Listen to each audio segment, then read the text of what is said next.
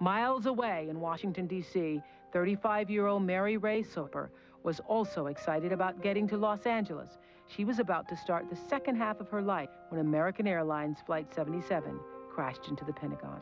Mari-Rae had decided to give up her career as a lawyer to follow her lifelong dream. She had just landed her dream job as head coach of a college gymnastics team in California. Something she'd always wanted to do, and she was just going to go for it this year and just do it.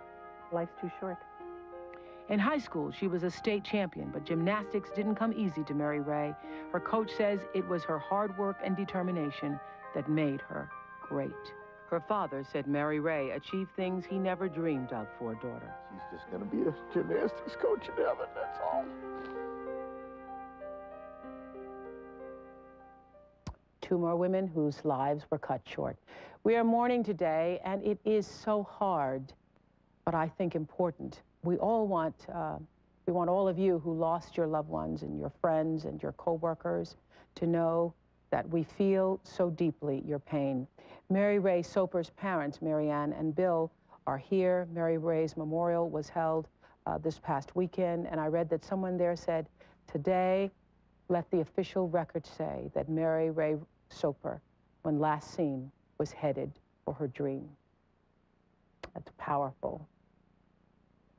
So how are you coping? I mean, you know, we're all trying the best we can. Those of us who knew absolutely no one in those flames, whether they were in the Pentagon or in the World Trade Center, feel this deep sense of loss. And I think something Dr. Phil said the other day, even though many of us aren't biologically related to them, we feel like they are our relatives. We feel like it was us, because the attack was not just on those people who happened to have that misfortune, but the attack was on all of us.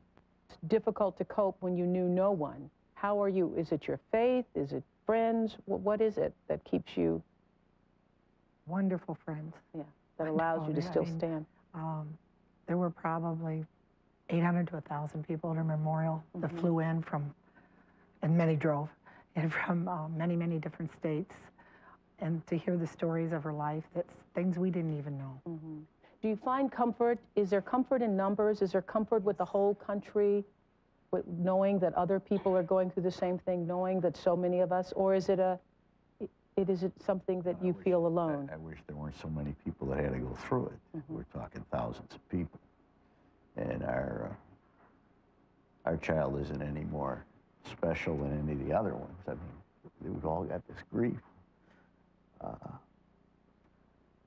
So, as Marion said, the friends that have called and sent emails, and friends of Mari-Rae's that we never knew of that have contacted us. And of course, people came to the memorial service. Never seen anything like it. Do you feel a sense of closure now? Do you feel that there's closure, or does it still feel unreal? That helped. Yeah. I think we're hoping to get out to Washington, D.C. I assume there'll be some kind of a service there for the victims of not only the plane people, but the ones that were in the Pentagon. So we'd like to be a part of that. It was interesting that one of your clips talked about being able to smell the victim on the clothes. Tina, her sister, has already witnessed that, because Tina lives out in that area also, and she went through some of Mari-Rae's belongings. I know. I saw a lot of people nodding when someone on the tape mentioned going through the closet and everywhere. She was saying everywhere her husband's scent was. I think a lot of people who have lost loved ones hold on to the scent. Hold on to the scent. Well, thank you for being here. Thank you for having us. Our hearts and prayers are with you, as they are with everyone.